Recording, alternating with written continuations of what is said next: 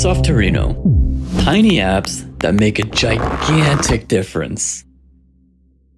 Hey everyone, I'm Ashif with Softorino, and today we're going to take a look at how to transfer movies from your Windows PC into your iPad. We're going to go over two methods, and you can choose the one that suits your needs. The first method is my favorite, using WALTR PRO. If you want to follow along with these steps, use the link in the description below to download the free trial for WALTR PRO. All you have to do is enter your email so we can send you the free trial activation link. So without further ado, let's hop right on in.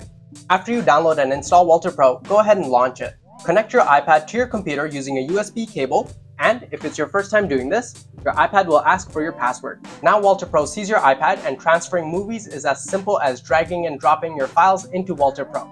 So here, I have this movie, and all I have to do is drag and drop. As we can see, WALTR PRO is immediately sending it over, and WALTR PRO will even tell me where my files are, which is in the Videos app. The movie should now be inside of my Apple TV app, so let's check it out. I'm going to go ahead and open Apple TV, and on the left bottom is Downloaded, and here we see the video I just sent over. It's playing perfectly on my iPad just the way I expected. But if you wanted a different method without installing WALTR PRO, there is another solution for you. We can use iCloud to send over any file you want into your iPad. If I want to use iCloud to send this movie, I'll have to go to iCloud.com and log into the same Apple ID that's on my iPad. Now I want to click on Drive, and all I have to do is upload my movie here. So I'm going to press the upload button up top, find a movie, and press open. Now that the file is uploaded into my iCloud Drive, I can go onto my iPad and open the Files app. So let's head over to Files, and in here, on the left side, you want to press iCloud Drive, then find the folder you put it in, so Documents for me, and there it is, File Example. That's the file I sent over. This video is now playing through the Files app, and I didn't have to do anything else. Now, I actually used to use this method for movies and music, but there's one annoying problem.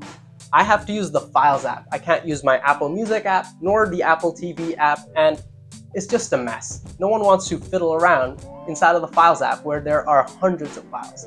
WALTR PRO can do so much more than just transferring movies into your iPad. I use WALTR PRO with my iPhone to send over custom music, ringtones, Word documents, Excel sheets, and it's not just transferring, WALTR PRO converts things for you.